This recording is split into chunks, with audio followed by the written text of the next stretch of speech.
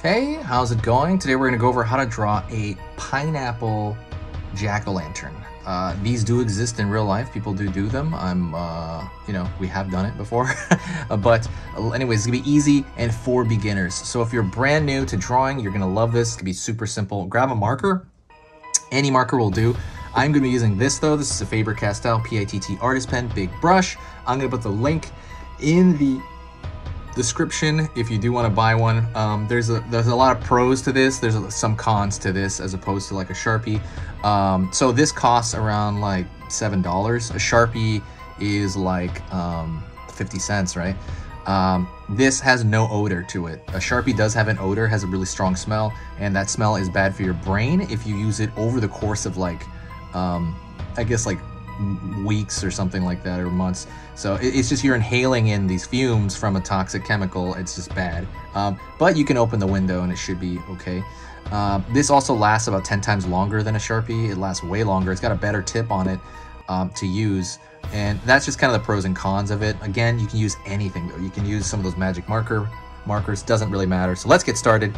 Paper-wise, this is computer printing paper. It's great for practice. I'm even gonna put the link to that in the description. It's just a giant stack, you know, for good practice. You can do it easily. All right, let's get going. Enough of that, let's do this. So first thing I'm gonna do is I'm going to make the shape of the pineapple itself. And I'm gonna throw that curved shape at the top, keeping it kind of tight. Obviously, if I was drawing a pumpkin, it'd be like, you know, much meatier, right? Is that ready? So we're gonna pull a line downward here on the left side first.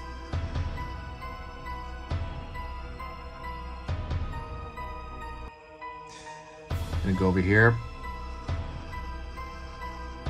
down on this side. Alrighty. Gonna pull the line down here at the bottom.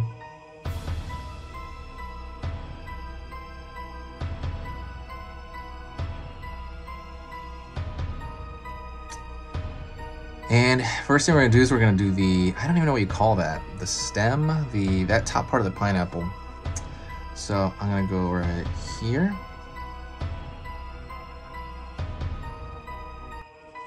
I'm gonna throw kind of a sharp shape like that. Sharp shape behind this. And then I'm gonna kind of almost like a ladder, keep it going upward.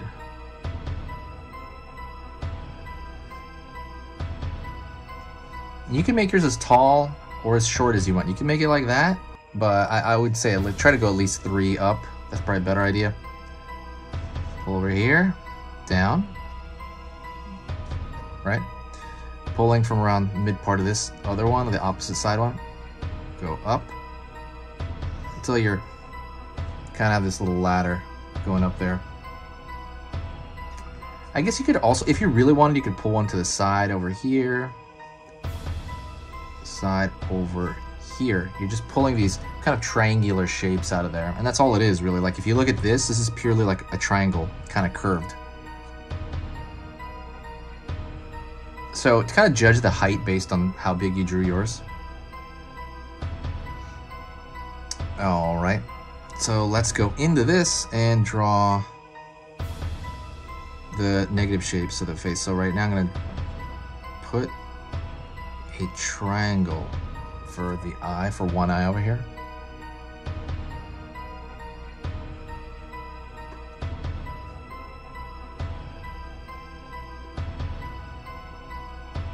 And I'm going to do another triangle on this side.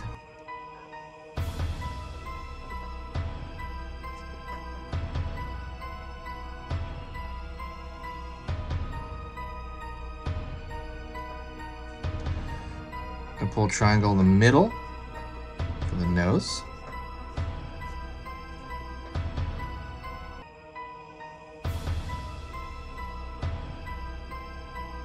Gonna go over here, start on this side of the smile, pull in, maybe take a pause there, put a block shape, at least the bottom part of a block shape, and that's gonna be for one of the teeth.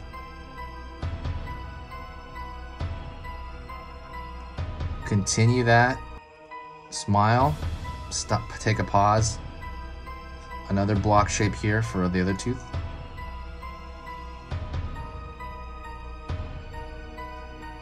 Continue that smile. Pull down, curve, pull up.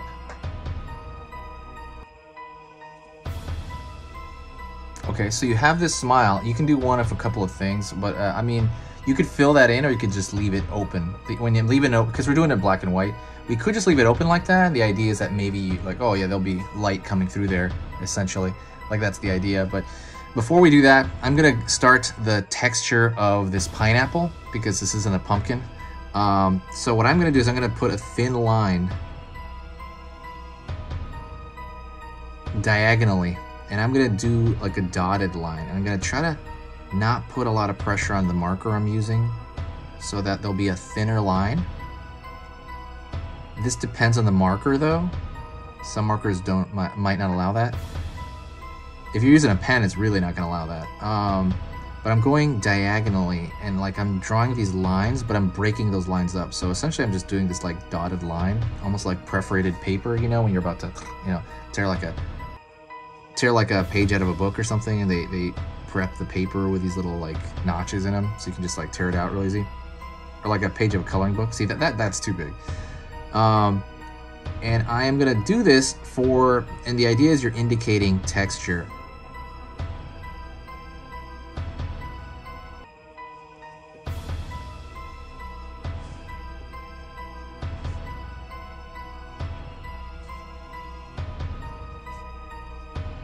You're indicating that this is, you know, textured across without interfering totally with the features of the face that we have going on. If we were to draw thick lines across, I'm trying to speed this up because I'm taking too long, sorry. Without indicating, okay, so if we do these like full blast, just full lines across, you're never gonna really see the features of the face because it's gonna take away too much attention. This is taking longer than I thought, forgive me. I'm just gotta do it all the way across. All right, boom, boom, boom, let's get this over with, come on. Now, after that, okay, I'm taking a look at it. I'm gonna fill in the features and you'll be able to see them in that case because those stand out first before you look at the dots in the face. The dots in the face are just like, they're not the first things you're supposed to look at. You're supposed to look at the overall image first, and then you're like, oh, okay, there's dots on it. All right, and the last thing I'm gonna do is I'm gonna thicken the outline of most of this. See, this line is really thick here, but it's real thin up here, so I'm gonna even out the contour to most of this. If you did enjoy that, let me know through a thumbs up, or please share the video. Every time you share the video, it brings a tremendous amount of, I don't know, good vibes and boost to the channel. It's just amazing when you do share it.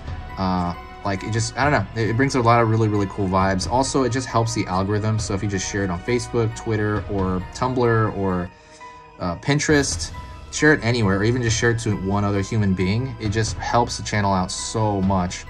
But yeah, thank you so much. I appreciate you watching, and I will talk to you next time.